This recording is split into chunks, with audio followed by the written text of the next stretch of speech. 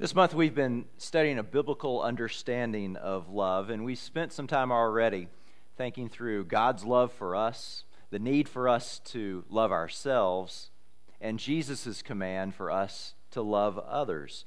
Now today I want us to put it all together by considering how love should be a way of life for us as followers of Jesus. Now today's scripture comes from the 4th chapter of Paul's letter to the Ephesians. This passage speaks of a lifestyle that's fitting for those who have a new identity in Jesus Christ. And much of this passage is concerned with the words and actions of those who follow Jesus. And the passage begins with the words, "So then," or other translations have "therefore." But this ties it to the preceding passage, which speaks of the type of behavior that we should put away. Now, these Ephesians, who, keep in mind, are Gentiles, have come to faith in Christ. Paul has been training them in the way of Jesus, and he calls on them to put away their former life of ignorance, hardness of heart, corruption, and so forth, and instead live a life of love and to be imitators of God. So with that said, let's listen now to our scripture passage. It's Ephesians chapter 4, and I will read verses 11 through 25.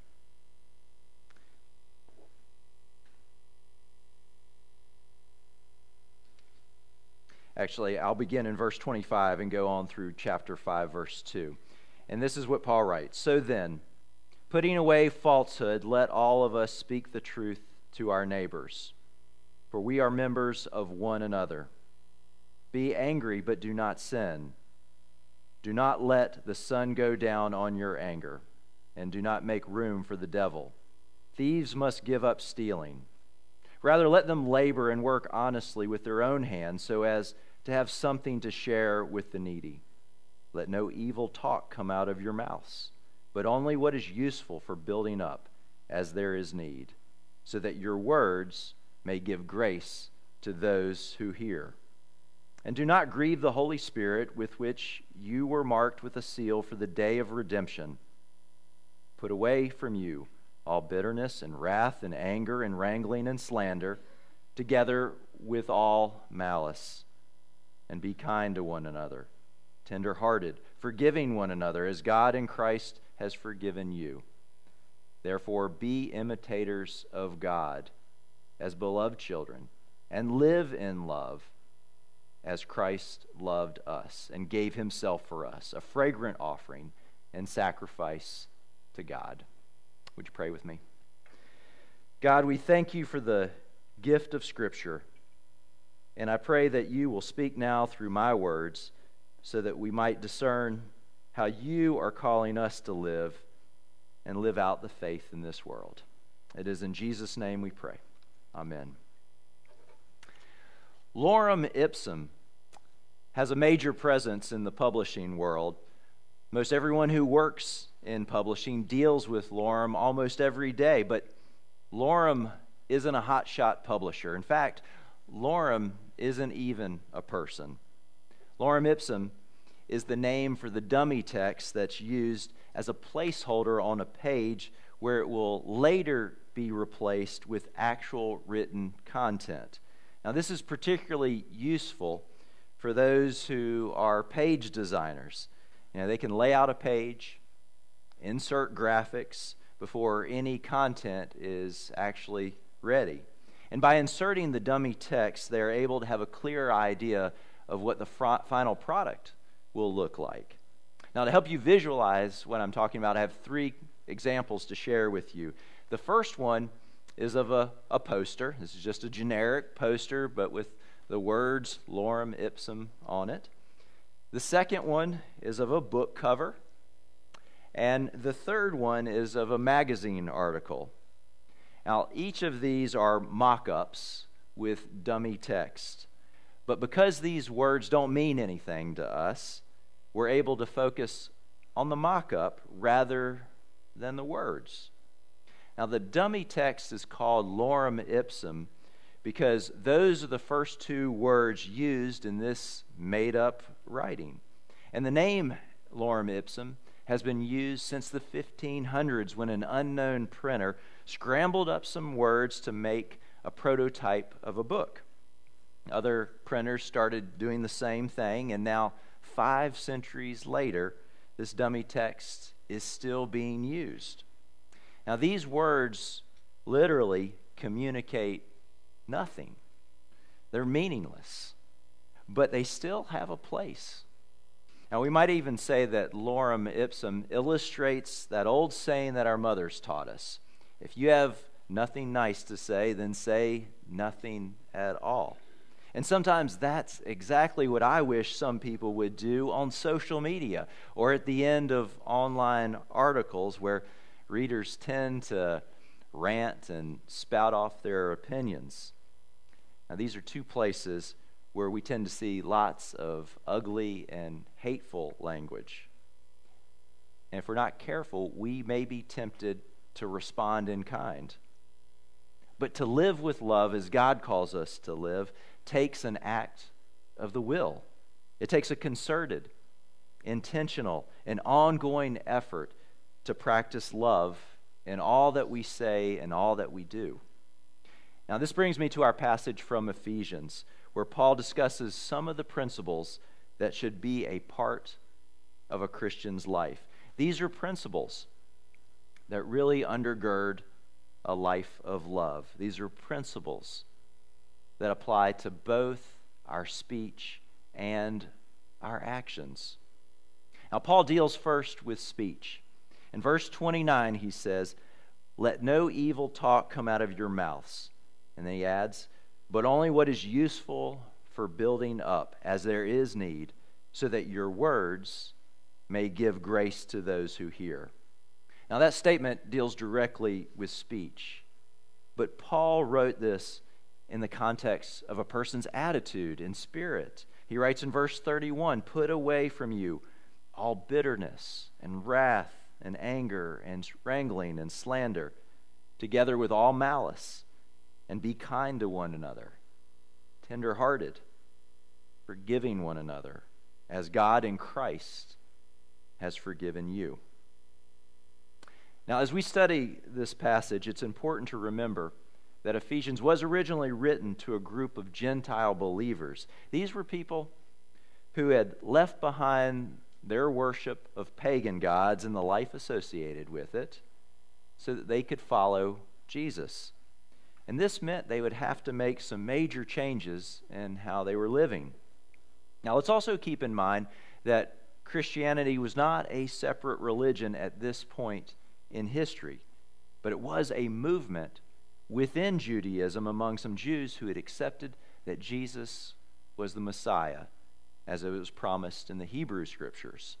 And this means that the Jews who followed Jesus had been brought up in following the instructions for holy living that they had learned from Judaism, including the need to avoid unhelpful talk like wrangling and slander and so forth, which rabbis had condemned. They called that kind of talk the tongue of the evil one. But Gentile converts to Christ didn't have that same upbringing. They didn't have that kind of religious instruction in regard to their speech. And so Paul addressed this by citing for them specific examples of the kind of talk that's contrary to a life of love lived in Christ.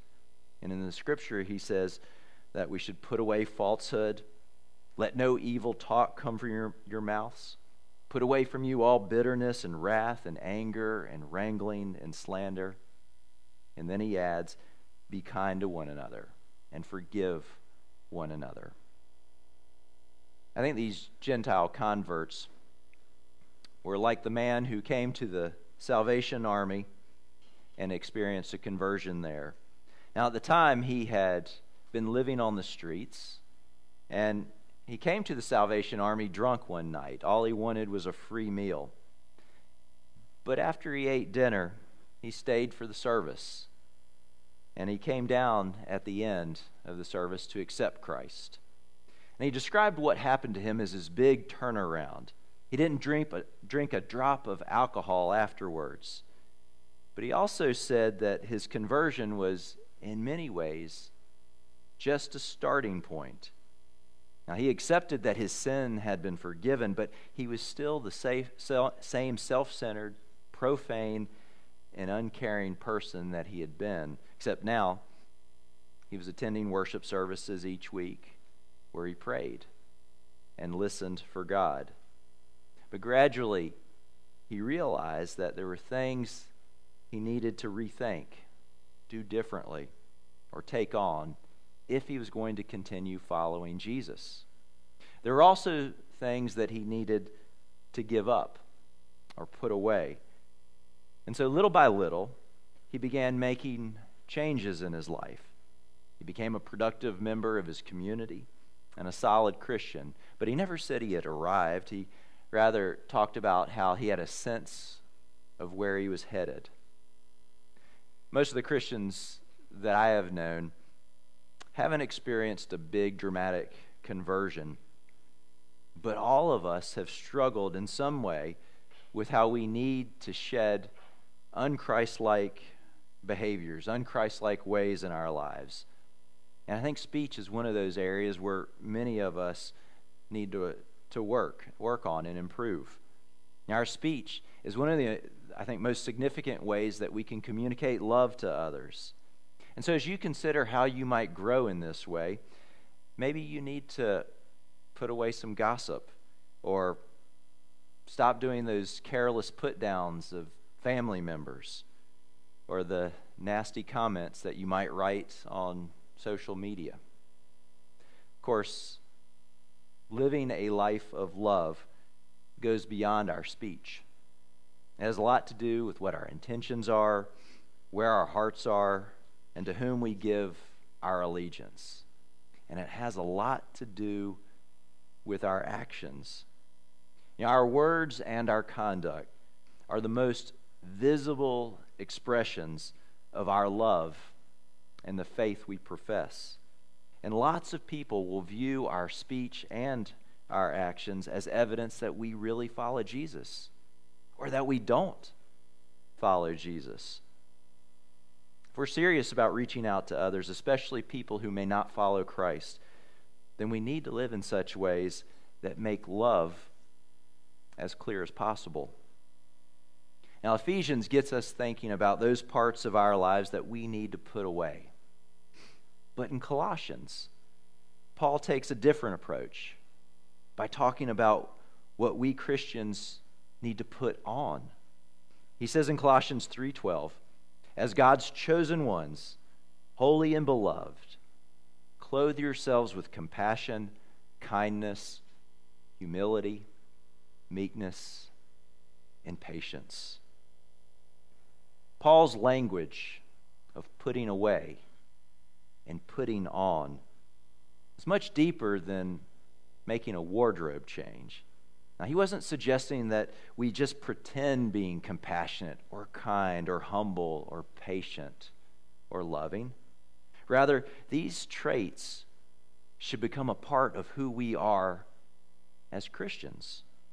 And getting there takes prayer.